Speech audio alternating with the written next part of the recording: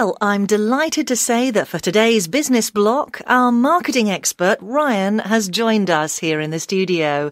Thanks for coming in, Ryan. It's a real pleasure. Now, we all know that advertising is big business these days, but just why is advertising so important for a company? Well, obviously it's crucial when a company's launching a new product or service onto the market to inform people about it. Then there's also the fact that it increases sales, and it does that through the increased interest in the product that it sparks, so that helps to maximize profits, of course. Right. But when you say product, do you mean things like washing machines, cars, TVs, and so on? Oh, no. It could be a service that we're talking about. But the same rules apply, really. You know, insurance, banking, healthcare, education, and of course, there are also events like festivals or exhibitions.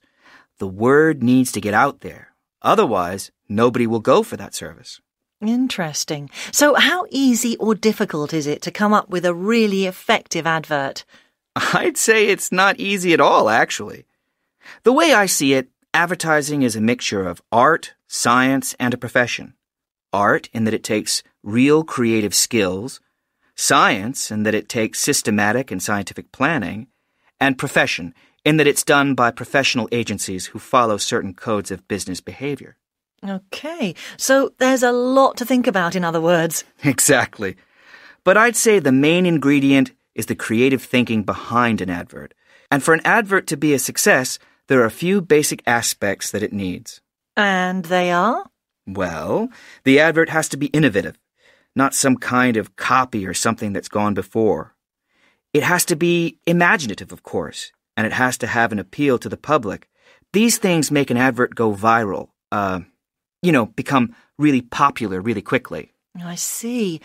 Finally, as we're nearly out of time, what can you tell us about the importance of targeting in advertising? Well, advertising is target-oriented in nature.